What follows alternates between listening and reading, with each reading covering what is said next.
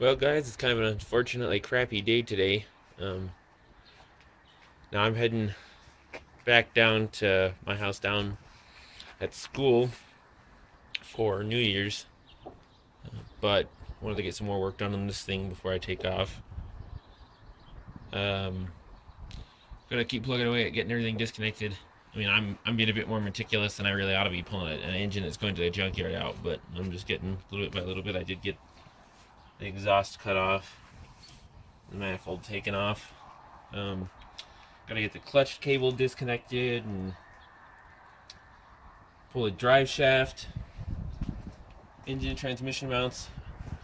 Unfortunately, I did just have to vent the refrigerant. This thing did actually have good working AC on it, which is disappointing. I want to be losing that, especially since this is probably one of the few R12 systems in existence that still worked like it was supposed to, without having any work done to it. So it's a little disappointing to be losing that, but at this point, I think I've got most things pulled off. There's definitely a little bit left I've got to get, but I'm going to get underneath it, throw some cardboard on the ground. The ground's pretty wet. Get under there and start pulling the drive shaft and see what all else under there needs to come off. Still don't think it's actually going to end up coming out today either, but at least it'll be ready to pull as soon as I get back. And I might try and pull it today. We'll see. It really depends on how long getting all this stuff takes.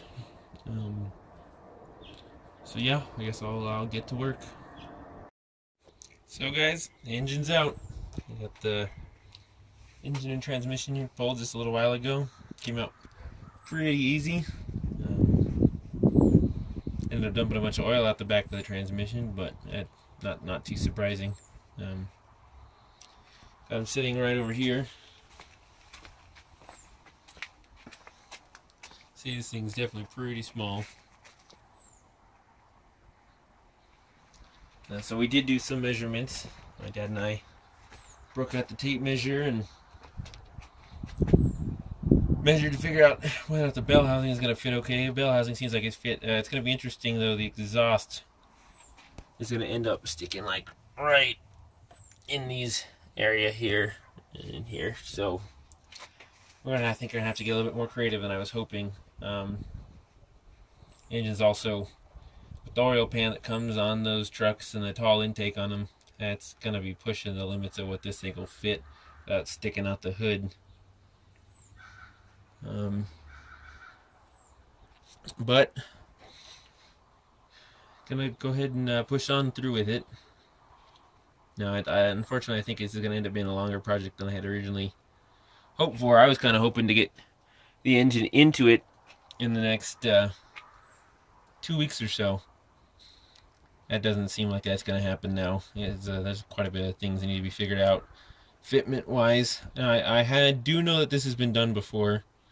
I have found a couple of guys who have done it, but I think I'm doing things a little bit differently. Most of the ones I found actually are equipped with a turbo, which changes exhaust a lot, but we're gonna see.